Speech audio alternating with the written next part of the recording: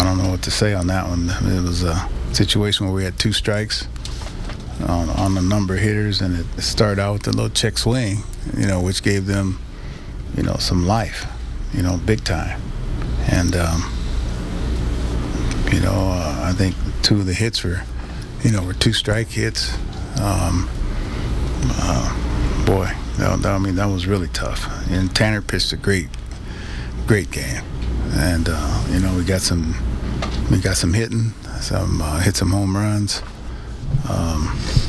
And their speed, got us tonight. That's what they do, and that's what they do in this ballpark.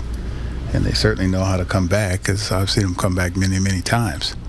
And boy, that's real tough. But tomorrow shows what kind of character we have after a tough loss. And we got to come back and win this series tomorrow, because we certainly we're playing good ball. What happened with Papelbon? He couldn't only get the 1 out. Well, you asked me what happened. I mean, you see what happened. They hit some, they hit some balls good. They hit some balls hard. Other than, like I said, it started out with the check swing, and that's what happened. Was it like a matter of pitch selection with Papelbon with those 2 strikes, or just not being able to put the guys away with the stuff? Well, these guys are tough to put away. They don't strike out much, and they pride themselves on not striking out, and that's part of their game. They put the ball in play. They use their speed, and they took that game from us. Is it tough coming out of a game like this to look at all the positives that you did have prior to the loss, with Tanner pitching so well and the bats coming alive? No, it's not tough to, it doesn't delete the positives that happened. We just, had the negative that, we ended up losing the game. And, Pat's been, he's been good. He's been very good.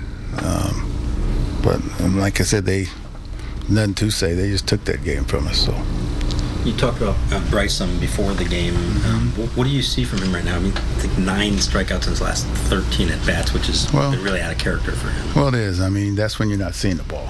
You're not seeing. He's missing pitches in order to get in the situation to strike out. But one thing for sure, he's going to hit. I don't know a hitter that hasn't gone through that at some point in time.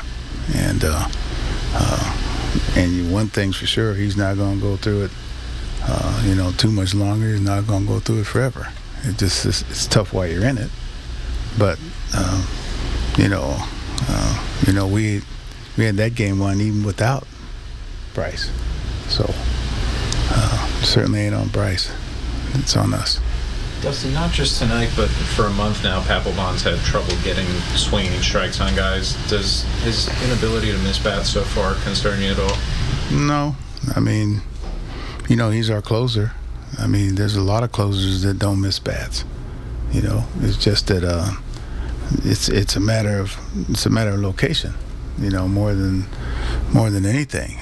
And there aren't many miss bat guys like these guys have over here. There aren't many, bullpens like those guys, because they rely on the strikeout, and we rely on our, location and defense.